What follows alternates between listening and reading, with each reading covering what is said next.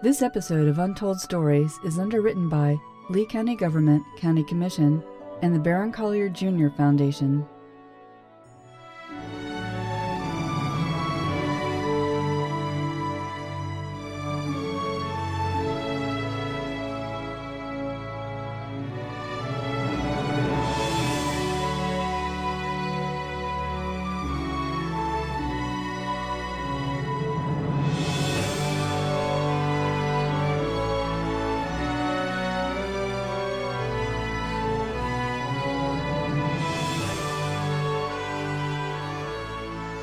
Tales of fabulous fishing were already luring anglers to southwest Florida when a single, sensational catch near Punta Rassa revolutionized sport fishing.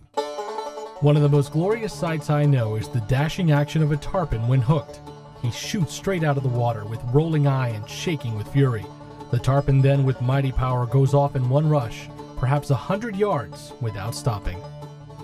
In 1885, southwest Florida became the center of a celebrated new sport when the first tarpon ever taken with a rod and reel and not harpooned was caught near Punta Rassa by Mr. W.H. Wood of New York City.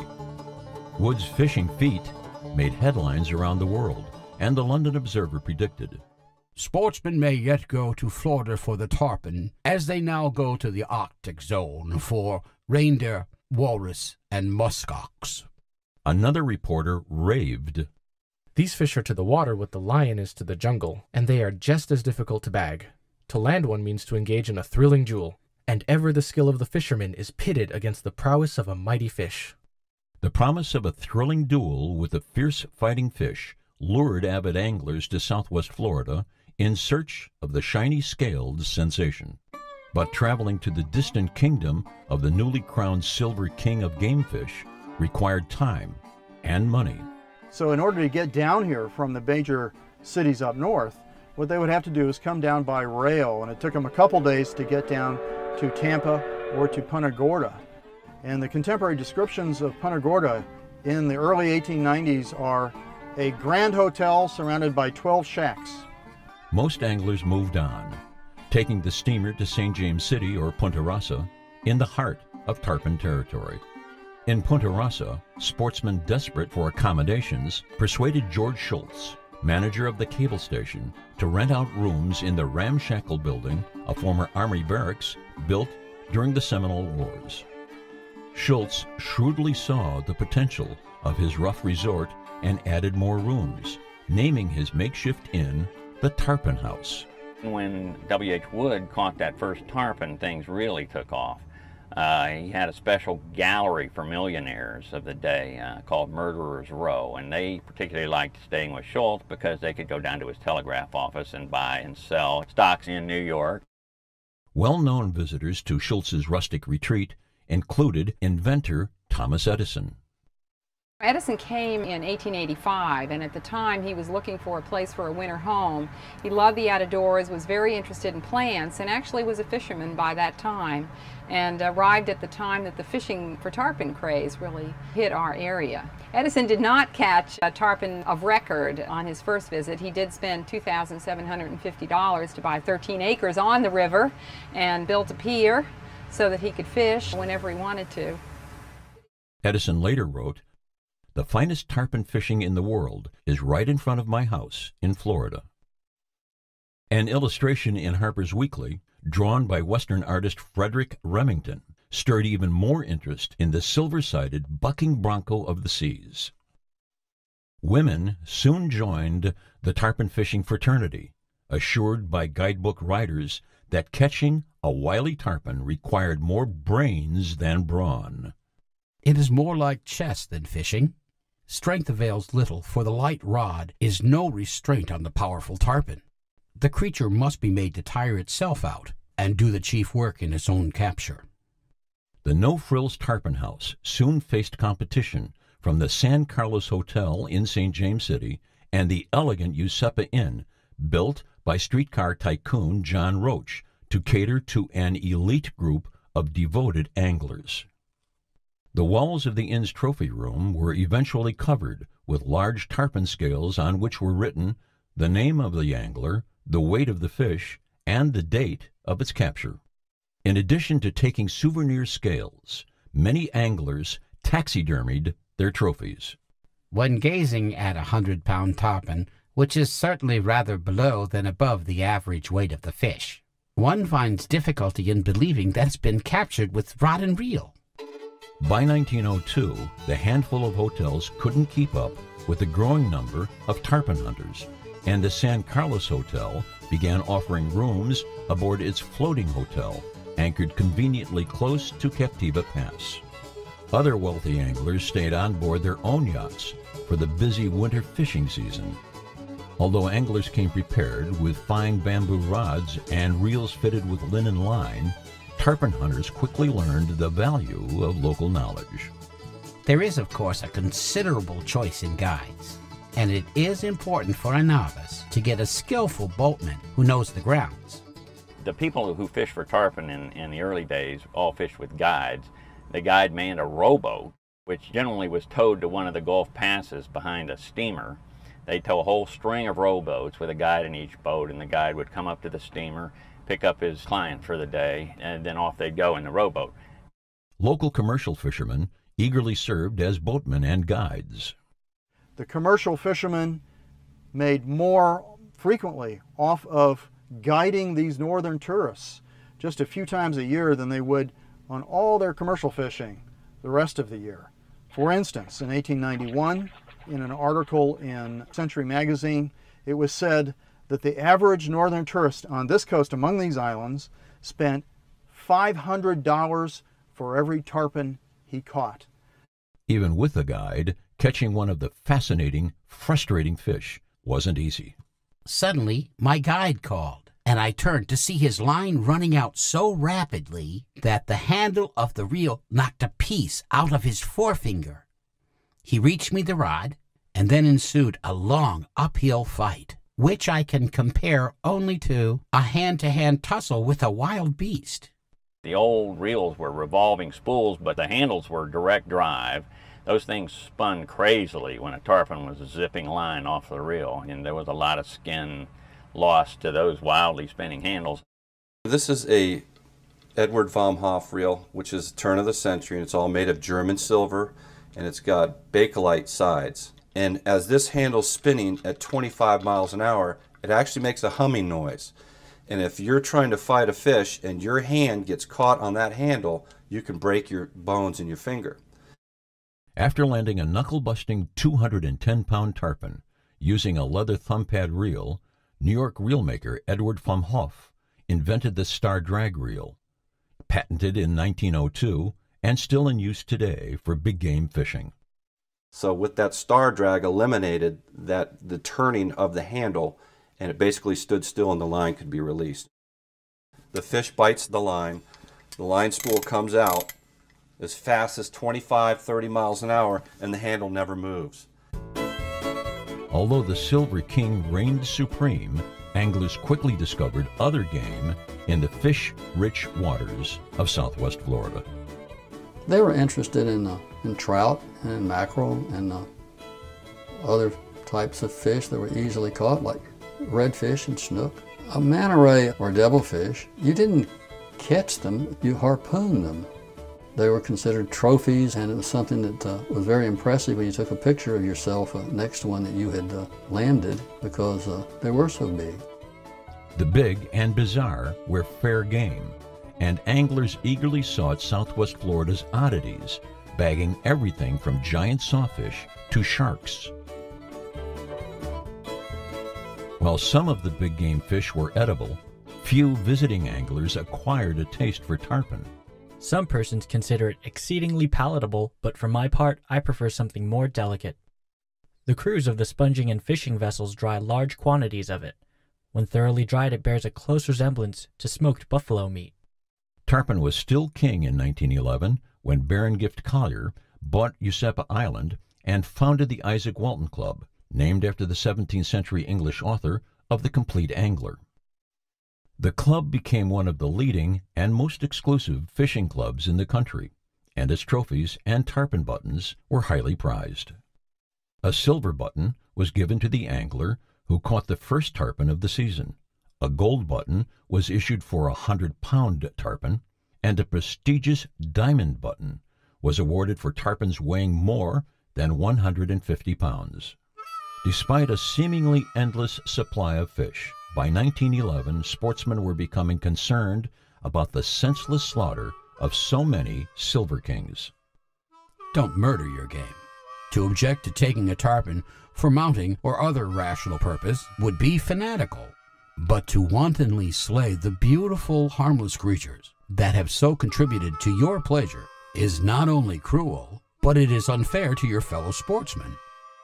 The Isaac Walton Club took this message to heart and became one of the first fishing clubs to promote catch and release. By the 1920s, Southwest Florida was the preferred playground of the tarpon hunting gentry. The really big glory days started in the 1920s and 30s for tarpon fishing in this coast. And in those days, the magnificent tarpon fishing tournaments in the lodges like Gasparilla Inn on Boca Grande, the Collier Inn at Usepa Island, and of course also the Tarpon Lodge right here on Pine Island, catered to those northern fishermen. The roster of rich and famous anglers included President Herbert Hoover and Western writer Zane Grey, who stayed on Usepa Island and later wrote about his fishing adventures in Tales of Southern Rivers. The renowned angler and storyteller thrilled readers with his descriptions of the Silver King. A grand blazing fish leaped into the sunlight. He just cleared the water and seemed to hang for an instant in the air. The wide gill covers slapped open, exposing red. He shook with such tremendous power and rapidity that he blurred in my sight. I saw the bait go flying far. He had thrown the hook. Keeping a tarpon hooked, or even getting a bite, was tricky business. The finicky fish took both live bait and lures, and kept tarpon hunters constantly guessing. Manufactured lures for tarpon and other game fish promised success for a price. This is the Florida Shiner, and these were made in the Orlando, Florida area. These were probably made in the late 20s, early 30s. They used it for freshwater bass and for snook and for tarpon. It kind of evolved to be quite a lure. These are made of wood and they're hand carved to make a mouth opening in the front. These are called surprise minnows. So basically when you pulled them, it created a splash coming out the sides of the mouth and it looked like a wounded fish. Even back then, let's say in the 1920s or 30s, you're spending 75 cents or $1 on a lure. That's equivalent to paying $10 to $15 now for lures. Homemade lures offered a cheaper alternative. They would just buy broomstick blanks and cut those down into lure size and then turn them and make shapes into lures and paint them from there. One of the baits that they used for fishing back in those days was handmade.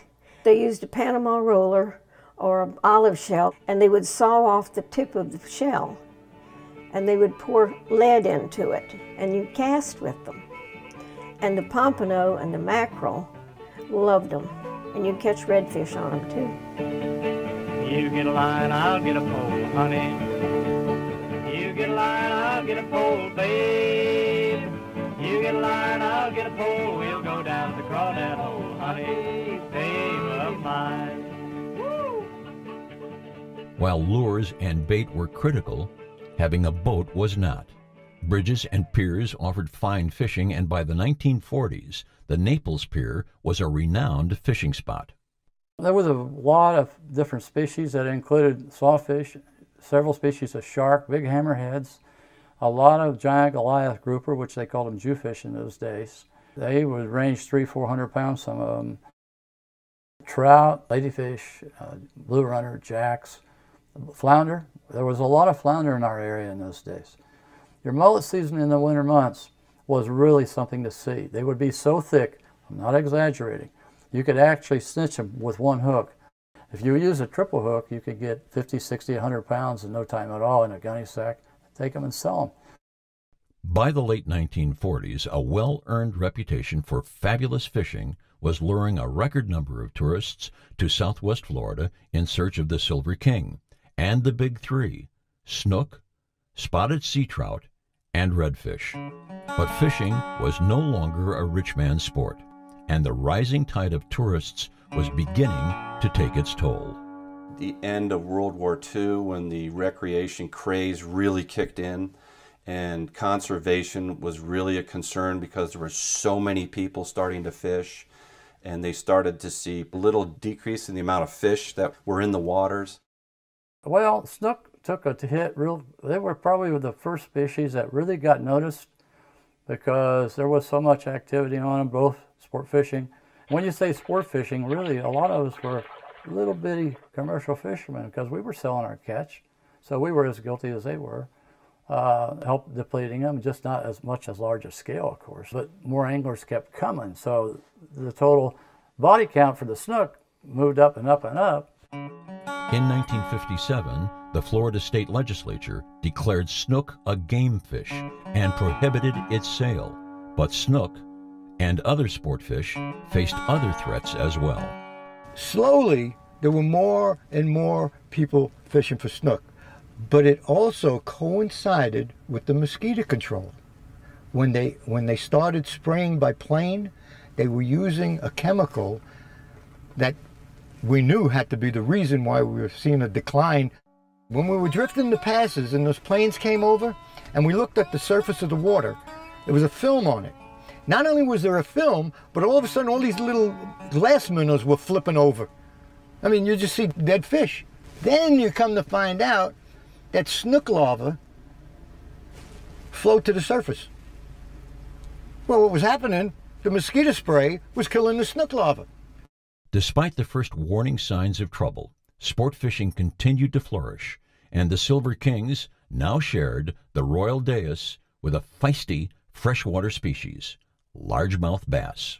Bass are distributed in every single pond, ditch, and creek in the state of Florida, and there's tens of thousands, I'm going to say at least 10,000 anglers a day are fishing for bass the whole year. Snook were also gaining preeminence as a prize game fish, despite declines and new regulations. The main requested fish at that period of time was snook. To this day, the snook is a magical word. Our policy was this: your limit of snook or 4 hours, whichever came first. Now at that time we only took 2 people, but we also counted ourselves in the limit. The average trip in the 60s lasted 2.5 hours. Now I'm talking 12 keepable snook in 2.5 hours. It used to take longer to get the bait than it did to get our limit of snook. Offshore anglers also found plenty of fish. You could go just outside the pass, maybe a quarter of a mile, and all you had to do was just start drift fishing. That's all you had to do. And you catch one grouper right after another until you got tired or caught all you wanted. And you can't do that now. Sport fishing has changed a tremendous amount in the fact that what I've seen, we went in the early 60s to absolutely no control over a fishing game. I mean, there were liberal limits and you could keep all the snook and tarpon, and there wasn't hardly any regulation on bass. Without any regulation, tarpon continued to be killed for weight records and trophy mounts. Like most fishing clubs, the Fort Myers Beach Tarpon Hunters Club required members to bring in their catch. It used to be a total kill club. You had to bring in that fish. It had to be hooked up on, not a scale specifically, but hanging there on a hook for the count.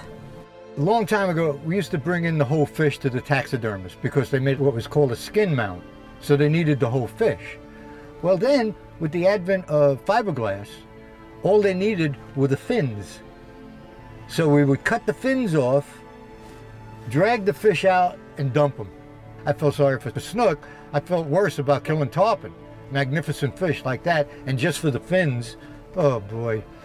So now I'm bringing in a little plastic bag that's costing this guy $600. Tarpon populations began to plunge, and in 1989, anglers were required to buy a kill tag to keep a silver king. For $50, a person could buy a tag that gave them the right to kill a tarpon. And many years before that, about 1,500 tarpon a year were killed at Boca Grande for the purpose of mounting. After that, there never were more than 100 tarpon tags turned in statewide. So it was just a night and day difference. There's no reason to kill a tarpon unless you've got a world record going. And it's like anything else, whether it's tarpon, snook, redfish, you want them there, you know, to fight another day, to be there for future generations. New gadgets and quicker boats also began to take their toll on fish populations. And we have better electronics, and with the advent of GPS, you can pinpoint your spot within a yard. With the good expanded depth finders, you can differentiate between the mud bottoms and sand bottoms. You can see where the fish are. Everything is really to the fisherman's advantage. You might say, well, what does the fish have as an advantage? You know, when you look at all the millions of places they can still hide, there is still a looking game. The game of fishing is finding the fish. By the early 1990s, finding the fish was becoming increasingly difficult, and sport anglers and commercial fishermen began to blame each other for declining catches. What happened was that all of a sudden there was a big market in Japan for roe, for mullet roe. Now what that did was, because it was so profitable, it brought mullet fishermen down from Louisiana, out of state. During the roe season, a mullet fisherman could earn $25,000 in just 1 week, launching a frenzied gold rush for the fancy fish eggs. When you put out a mullet net, it's indiscriminate. It could be anything in the net. It could be snook. And because everybody was so snook conscious, that they were saying that the mullet fishermen are killing all the snook. Sport anglers banded together and launched the Ban the Nets campaign. We tried to talk to some people about, instead of the net ban, maybe doing something more innovative, like limiting so many tons of mullet caught a year. And it got to the point to where it was obvious that neither side was going to back off. They just were not going to back off, period.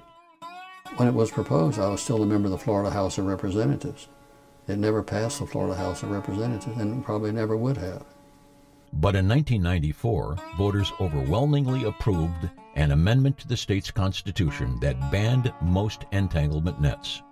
After the net ban came into effect, all the guides and everybody, oh man, now we're going to have fish coming out of our ears. Never happened. There was no increase in game fish. Now, the net ban has been in effect quite a number of years. The fishing is still going downhill. So what the heck did the net ban do? The net ban didn't do anything. It just put a bunch of people out of business. The regulation is another case of using the sledgehammer to kill a net. Today, the net ban and other fishing regulations continue to stir controversy among anglers. Many species in the Gulf that are overfished or in the process of being overfished. And that's just pretty much through mismanagement. They've done ridiculous things, like they had for red snapper a 32-year rebuilding plan. You know, so who's going to be held accountable for that when it doesn't work? You know, not anybody that's working there now. Silly stuff. But you know, I'm optimistic on the whole. I think the more people that care about fishing, the better off fish are going to be. Other anglers aren't so optimistic. I'm like the guy that found religion, you know? I really am when it comes to snook. I wish they would just close it for 5 years. Let them get a chance to restock. You're taking a chance on killing a certain percentage of snook by catch and release. So why do it? You're killing the golden goose.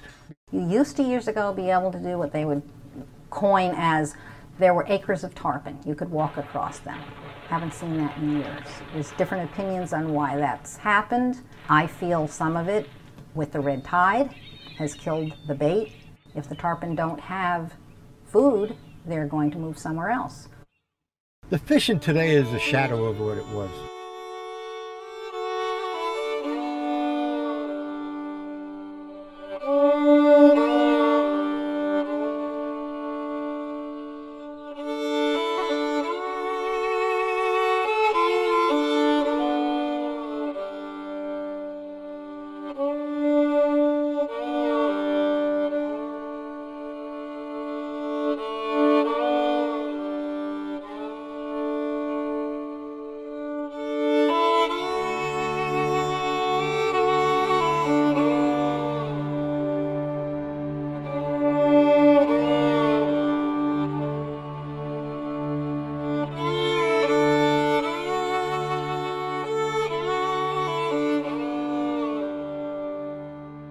It's a combination of a lot of things.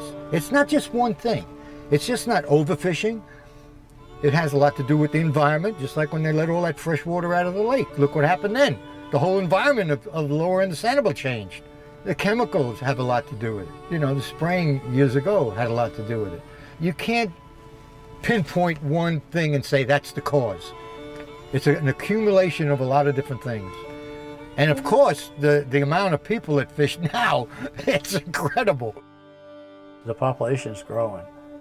And as it grows and grows and grows, there's a certain percentage of people are going to buy boats and become anglers. One of these days, maybe another 50 years, why you'll be drawing a lottery and see what day you can use your boat. That's how serious it is.